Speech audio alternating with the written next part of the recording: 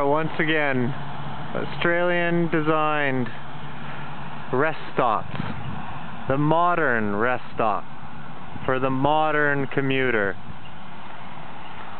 It's been raining for over an hour now, so we've gone off the road to find solace and shelter. But lo and behold, these shelters actually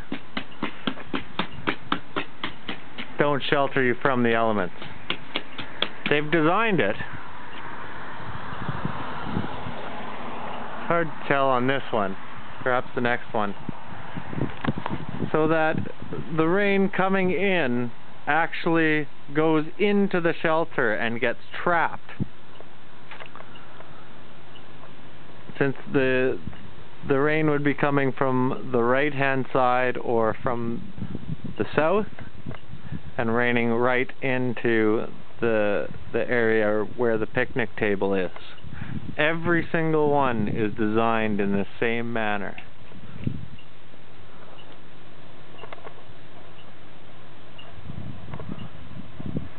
The only part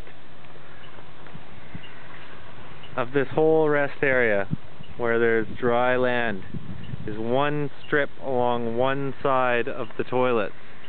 The back side where nobody even goes. The front side,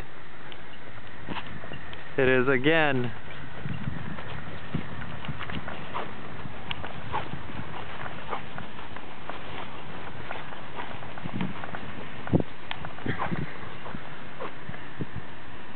you see, it is actually cleared up in the rain, but when it was raining, you can see the dry spot and the wet spot. The place where the actual bathrooms are gets rained on. It's the same with all the rest of the rest drops. Functionality is not a concern with the Australian government. It actually rains into the bathroom.